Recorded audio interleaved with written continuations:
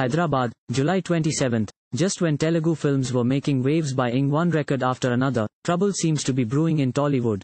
The active Telugu Film Producers Guild, ATFPG, has decided to halt film shoots from August 1 till the industry is able to resolve issues such as star fees and cinema ticket prices.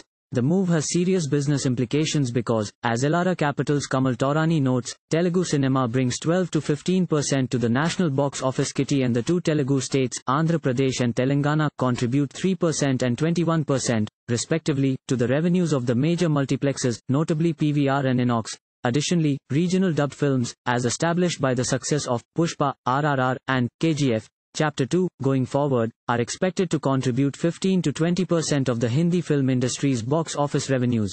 In the first quarter of free 2022-23, they contributed up to 55% of the Hindi industry earnings, according to Taurani.The Producers Guild statement announcing the strike said, post-pandemic, with the changing revenue situation and increasing costs, it has become important for producers to discuss the issues we are facing as a community of filmmakers.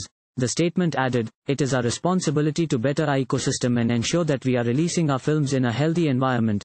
In this regard, all producer members of the guild have voluntarily decided to withhold shootings from August 1, 2022, and to sit in discussions until we find a workable resolution. The producers say their business has been affected for three reasons. 1.